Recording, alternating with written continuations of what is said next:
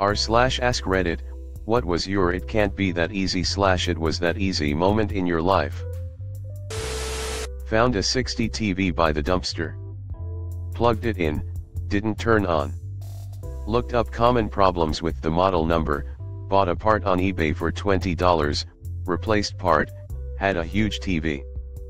Edit, wow, that is many upvotes. I didn't even know Reddit gave trophies for best comment / day, and I'm kinda confused why I got it for fixing a TV. Anyways, so fun to hear about everyone's similar experiences. Let's all keep fixing shit that turns out to be $20 or less with minimal effort from not being shit. In college, the professor advertised an internship and wrote the info on the board. Out of a class of 150 students, I was the only one to apply, and I fulfilled my internship requirement for graduation. Honestly, after being incredibly broke, I remember how easy everything suddenly seemed when I had money. Car broken? Get it fixed. Sick? Go to the doctor. Need a babysitter? Hire one. Money makes everything so much easier and less disruptive to life. I knew I'd made it when I put my bills on autopay. One of the kids I babysit was going through a phase of "I want to be a baby again." Jealous of her sister. Weeks of gentle parenting and such. You know what worked? I was eating ice cream and she wanted some. I said, "Babies don't get ice cream." That was it. She was done.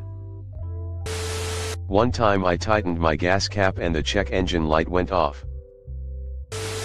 Changing my bathroom faucet. I'm a 56-year-old woman that's never done any plumbing before. Turns out YouTube is a wealth of knowledge. It really wasn't that hard. I get joy every time I wash my hands knowing I did that. Edit, thanks for all the awards, kind strangers. Got a salary request when applying for a job, accidentally wrote double what I meant to write since the number keys were right next to each other. They accepted anyway. Edit, well, that exploded. Worked on an almost $5 million lighting rig for a concert as a junior guy on the job. We get it all plugged in and patched, but none of it would turn on. All the guys were freaking out trying to figure out why. The team collectively had about 150 years of experience. No one checked ROC if the generators were turned on. I was like, no way this is why, but I'll just go check if the generators are good. Flip stuff on and Viola. Making my username. In a bar on a work night just for a couple of drinks with a mate. Briefly talked to a girl at the bar when I was ordering a drink. I left an hour later and said goodbye to her as I was walking out. She asked if she could come with me. I was like, "Oh, I'm just going home," and she said, "Yes, I know." Completely hit me out of the blue. I was like, "Oh right. Yeah, sure, you can absolutely come with me." I was sus and confused about it. But all went well. Turns out she had been stood up for a date and sat there for an hour or so by herself. And I was just in the right place and the right time. Edit, due to the questions in the comments. We had a good time and good banter that night and the next morning. But no, we never saw each other again. She was mortified by the age difference. She was 28 years old and I was 21-year-old first-year graduate at a finance firm. I knew you were young, but what kind of fuck and 21-year-old wears a suit to a bar on a Thursday night was about the line. I think she clicked that things were off when she saw the supermarket shopping trolley in the living room, flatmates doing who was still at uni. It was all in good faith though, good times were had. I had a loose hinge on my door. It kind of drove me crazy for 3 years, but I had no idea how to fix the wood that had been stripped. Then I found a product on Amazon for $10 where you shove on a sleeve, break it off and then screw in the new screws. Bought 2 new hinges that don't squeak. Took about 10 minutes and cost $20 and it's no longer a problem. Edit, product is called Screw It Again. About $10 for 10 of them on Amazon. Edit. Thank you for all the tips about using matches, golf tees, shims, etc. Got a job that required full-time field work for minimal pay. In AZ. On my first day they asked about other skills. I saw other people using AutoCAD, so I said I used it in college but I was really rusty. This was a lie. I had only ever used it once to draw some circles. They were excited and got me a 4-day refresher class. I learned AutoCAD and haven't been in the field in over a year. I later asked for more pay since I wasn't a field tech anymore. They said no. I got another job using AutoCAD for double salary. Pro tip: learn AutoCAD C3D. It's not that hard, and boomers will think you're a tech god. I was recently looking for an apartment, and rent in my city, like most cities currently, is outrageous. So after 3 days of looking I found this 2-bedroom apartment with a price that normally would get you a roach-infested 1-bedroom/studio shithole in a bad part of town. But these apartments look nice, they're in a good part of town, the reviews online are all positive. I can't figure out the catch. Then I see there is a year-long wait list for this place, but I decide to go to the leasing office, and after talking to the property manager, I get bumped to the top of the list for an apartment that becomes available next month. I keep waiting for the bottom to drop out. Most people spend months looking for places in my city and they'd be paying a third more than I'm paying at a minimum for a similar place. I looked for 3 days and found this place, but I think I just got lucky and it was just that easy. I started looking for a job last year and got 3 offers within 2 months, 2 of which were significantly higher pay. Made me realize I've been sitting around way too long. Actually doing the chore you put off for a few days. Fixing clogged drains. Started out because my sink drain plug wouldn't stay up. Poked around under the sink and found the pop-up rod had rusted completely through and broken. Cost me $5 for a new one at the plumbing supply store next to where I worked at the time.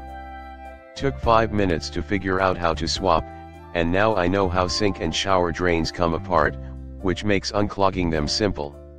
Maybe it's just me, but in my brain it seemed like that was something I'd have to call a plumber to come unclog, but it's all remarkably simple. Drinking water. Went from having issues getting to sleep and then waking up grumpy and tired. Water has changed my life. Thought it would be super difficult to kick soda, but once I tried and didn't give in, the benefits outweighed the taste. Tying shoelaces. When I was a kid, no one ever managed to teach me how to tie my shoes. I remember never being able to get that last step that ties it all together, and in general I suck with knots. I would have been garbage in the Boy Scouts. I got into my early 20s relying mostly on Velcro shoes. But one day I sat down with a pair of new shoes determined to figure it out. I put one on and tied it correctly on the first try. I just sat there dumbfounded for a few minutes wondering how it had been that easy all along. Solving a decade of disability with an over-the-counter iron supplement. Edit. I seem to have convinced a number of people they're iron deficient and that they should start taking iron pills. While iron is unlikely to be harmful in over-the-counter doses over the short term, in the long term it can literally kill you. If at all possible, get medical supervision for doing this.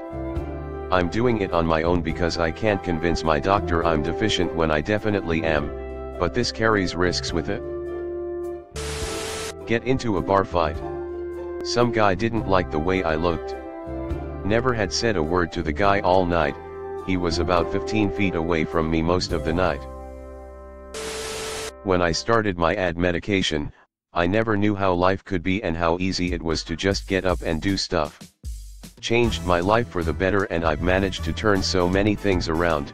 Can't believe it took me 18 years to get diagnosed. Edit. I am super happy to answer any questions, but there's so many here, so if anyone would like to message, I'm happy to have a chat, and thanks for all the love. I hope you all get to find your medication that can make life seem like it's on easy mode. smiley face, shoot me a message anytime, smiley face. In an attempt to sleep with a girl, I told her she was on my to-do list. We had sex that night. Suing someone in small claims. It was surprisingly easy because my case was rock solid and I had a professionally printed document of evidence, witness statements, and precise records sent over to the court, while the defendant did literally nothing but send unlabeled loose printouts of my Facebook page as her so-called evidence. It was a very quick judgment for plaintiff. I never slept well, ever. There's an over-the-counter magnesium supplement called Calm. I drink a cup every night and sleep like a hibernating bear. It was that easy. My divorce. No lawyers, no fighting. I gave her the house, she makes more than me, so no alimony/child support, just filled out the paperwork, paid the nominal court fees, and it's all good. I see my kids every few days and we have both moved on and get along. I was at a locally well-known, upscale restaurant one time. I had ordered sweet potato fries, and it came with the most amazing dipping sauce I had ever had. Tangy, spicy, the whole package. So I figured I didn't have anything to lose, and asked the waitress if I could have the recipe. She said she'd ask the chef, but of course I figured they'd say no. A short time later, she came out and handed me a photocopy of the recipe. And that was that. I've made the sauce a few times since, and it's still just as amazing. Edit, y'all are asking for the recipe and I can respect that, smiley face. I posted a slightly altered recipe since. Well, it's not my place to post restaurant recipes on the internet. But apparently enough of you felt that wasn't enough, and demanded I post the original, and somehow acting like you are entitled to it. They didn't give me permission to post it on the internet, and I'm not gonna call and ask. Not worth the hassle, so I took it down. This is why we can't have nice things. There are many amazing dipping sauces. If you Google it, I'll be enjoying mine in peace, smiley face. Edit, someone posted my altered sauce recipe below, feel free to take a look. It's a great recipe. Just don't ask me to post the original. I'm not as generous as the chef was, especially when people are rude about it, smiley face. I made a 13th century pirate style shirt by hand, no machine, with a YouTube video. I like sewing but I'm not the best at it, so it made me feel good about doing things that seem hard. Applying for my Irish passport. My dad was born there, so I'm a naturalized citizen. I hate paperwork, so avoided ever filling out my application. Turns out it takes 10 minutes online. Deciding to stop dealing with my life going in no direction after leaving a career that I went to college for a decade prior. I had something in the back of my mind for a long time that I wanted to do. I finally couldn't take the feeling of being stuck, so I applied to a local community college to take some prerequisites and started class less than 2 weeks later. I am pretty sure I cried once I did it, because the relief of finally having some direction again and felt like a weight lifted off of me. I could literally feel the change in my body once I registered. I was drunk at a party and saw a cute girl. Stumbled over to her and literally said, "You're cute, can I have your number?" Nearly a decade later, she's next to me with our child asleep on her lap. Sometimes, getting the date is just that easy. To shame her even further, she was sober. I was blitzed enough to silence all my normal second-guessing and internal thoughts that get in my own way, but she had a drunken nerve just straight up ask her out, no small talk or anything, and decided that it was a good idea. I was trying to activate Windows XP and 7 on an old computer a few years ago for giggles and software compatibility. I couldn't get them to accept my key because the servers were shut down. I tried calling the phone number they had listed and it gave me a code for my Windows 1. I entered my key. It was super easy. Best of all, I didn't have to talk to a person, a robot took care of it all. Making an account asking for nudes. Turns out it's that easy. Standing up for myself, and no longer being afraid to upset others by simply existing LOL. Going back to school. I've been toying with the idea for years, telling myself it was too far, too expensive, too time-consuming, etc., and that because I had a home, job, and child to maintain I couldn't do it. Something in me finally cracked recently and I thought fuck it and made a call to a tech school nearby. 3 days later I'm on a tour. The tour is maybe an hour or two total. Papers were all done online and I start Monday. They also threw a ton of financial aid at me. I'm only gonna pay about $50 a month until I've graduated, and those payments go up to about $95. Still very manageable. My classes are only 4 hours long, they're at night, and I only have to be in class 2 days a week. The rest of my studies are done at home with a tablet they provide me, so I don't even have to buy a computer or anything. Couldn't believe how easy and affordable it actually was. They estimate I finish my program in about 8 to 10 months. Thanks for watching. Leave a like if you have enjoyed this video and subscribe to never miss an upload.